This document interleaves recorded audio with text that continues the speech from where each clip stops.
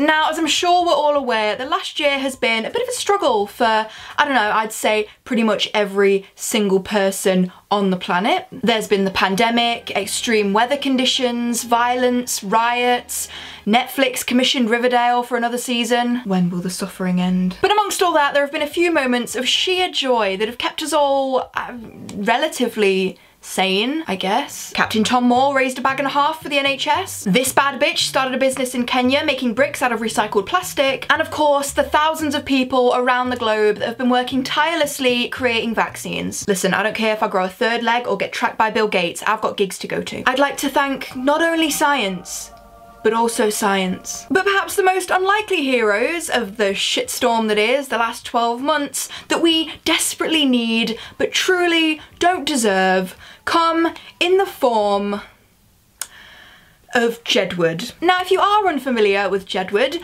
it's probably best to Google them, it's a long story. Now recently they've been, to put it bluntly, obliterating boomers on Twitter. Seriously, they've dished out more roasts than Toby Carvery. From anti-vaxxers to gay rights, here are some of Jedward's top tier tweets that really tickled my pickle. So after the Catholic Church announced that they ain't gonna do same-sex marriages, pretends to be shocked, the quirky twins responded with, "Let the rainbow into your cold, damp churches. Rihanna is more of a pope than you." Yeah, they did actually at the actual Pope in that tweet. Bold move, but I respect it. "We found love in a popeless place." Beautiful. That is a work of art as far as I'm concerned. Now, after the human foghorn that is Piers Morgan decided that it would be a really great idea to just throw a tantrum on national television, because grown men do that, Sharon Osbourne decided to pipe up and stick up for him for some reason. I don't really know why. He's not gonna shag ya. And of course, our heroes Jedward took to Twitter in true Jedward fashion. "We aren't with you. We don't stand with you. It's a no from us. I'm sorry you're not going to boot camp." This next one's not even a roast, I just thought it was funny. "Biden, we could have sent you some hairspray for those flyaways. We got you, bro." And the Piers de Resistance telling Piers Morgan to kiss my ass in Irish. I love my bilingual kings. In conclusion, stand Jedward for clear skin. I am dead scared of ever meeting Meg Thee Stallion because she's gonna be like, "Yeah, shake that ass, white girl." And I'm gonna be like, "I can't, Meg. I cannot. I'm sorry, Meg." You know, TikTokers just continue to exceed my expectations, you know, like how much shit can people talk before people start to realize that TikTokers, well, they'll just keep winning. Said TikTok degenerate Bryce Hall and literally no one else ever. Let me just do what all creators do when they get caught out for doing something problematic and just backtrack for a second. So this Bryce Hall tweet came about after himself and a bunch of other creators that I have never heard of before announced battle of the platforms to see which platform out of YouTube or TikTok do we hate slightly less than the other. I'm just gonna go out on a limb here and say that that's gonna be an incredibly difficult competition. Why has it always got to be boxing? You know, why couldn't it be something like who can crochet a blanket the quickest or who can go the longest without doing something problematic? Actually, that one wouldn't take too long. And that's when King of the Fuckboys, Bryce Hall, piped up on Twitter to defend TikTokers through the only way that he knows how, which was bragging about how much money he earns. Pack it up, Mr. Krabs. Now, if you are unfamiliar with Bryce Hall and his work, and I sincerely hope that you are, here are some of Bryce Hall's most memorable career highlights. Cheating on his girlfriend, allegedly. Hosting a party during a pandemic and having his power shut off by the LA police. Pissing off of a balcony onto fans at a YouTube convention. Man, he really is the gift that keeps on giving. You know, he's doing such a great job at showing the public how respectful and kind and hard-working TikTokers truly are. Say it with me, kids. Stop giving these people a platform. Seriously, what satanic ritual do I have to perform in order to trade each and every one of these greasy clout chasers for one singular Jenna Marbles video? Because honestly, I'll do it. I'll do anything. If you can't live without something, it should be free. Simple as that. Water. And quesadillas. But that's not the only pointless fight that's been happening on the internet recently. YouTube's resident drama queens, well, two of them anyway, there's quite a lot. Trisha Paytas and Nikita Dragun were going absolutely hammered each other over on Twitter this week. Has there ever been a YouTube drama that Trisha Paytas hasn't got involved in? You know, she's like the Candyman. You say drama in a mirror 3 times and she pops up and just starts beefing with people on Twitter. In the pink corner, she's had more breakdowns on her kitchen floor than I've had hot dinners. It's Trisha Paytas! In the other pink corner, she's had more skin colours than I've had hot dinners. Yeah, you get the point.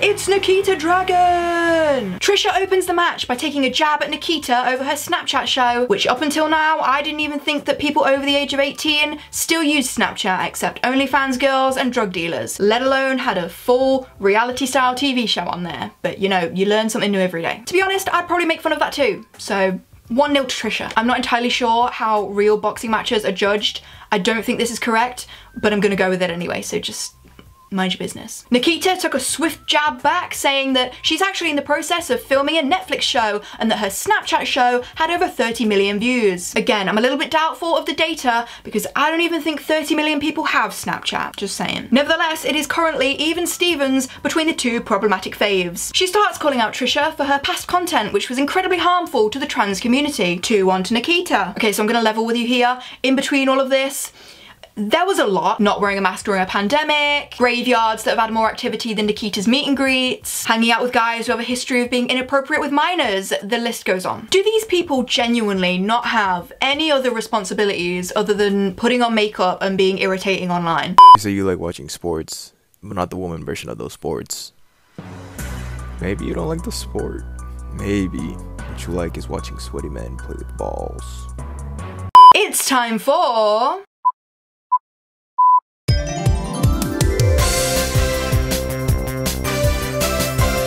in this episode, we're looking at anti-lockdown protesters.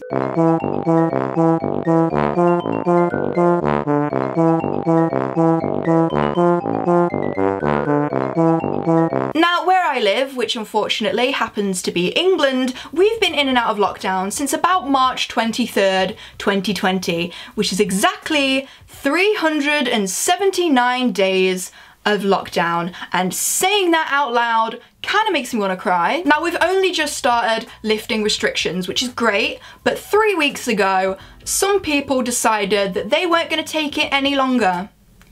With 3 weeks left, three weeks, 7, 14, 20, 21 days left. I'm not good at math, which according to my calculations,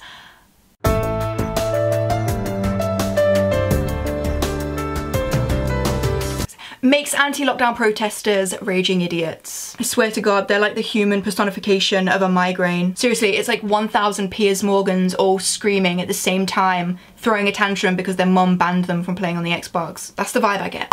I am not impressed with the whole gender shit going on. Okay. And I'm not impressed with that hat. From one bunch of brainless idiots to another, David Dobrik and the Vlog Squad have come under fire recently after some of his ex-friends and co-creators came out about some pretty disgusting behaviour that happened while they were filming together. I don't quite think you could patch over this by buying some people a Tesla. Not this time, buddy. You know, it wasn't too long ago when David was like the messiah of YouTube. Everybody loved his videos, he could do no wrong, and that's why I think everybody on the internet is sort of a little bit shocked at this, because it's a pretty big and dramatic fall from grace into his $9.5 million mansion. Cozy. I'm sure he's very upset about it all, which is shown in his obligatory "I'm a YouTuber and I did something wrong, but I'm more upset about the fact that I'm being called out about it than my actual actions" apology video. Yeah, you know the ones. Yes, in true YouTuber fashion, he posted not 1, but 2 apology videos. Now, the first one was an incredibly humble and very detailed apology, you know, apologizing to his fans, apologizing to the people that he's hurt. I'm just kidding. It was 2 minutes long and wasn't even posted on his main channel. That wasn't even the best part. The creme de la creme was that he titled the video, "Let's Talk," and then had the comments turned off. Waking up in the morning, thinking about so many things. I just wish things would get better. You know, I feel like if you want to become a big time successful YouTuber, you need 3 things. Number 1, an engaging personality. Number 2, probably very pretty.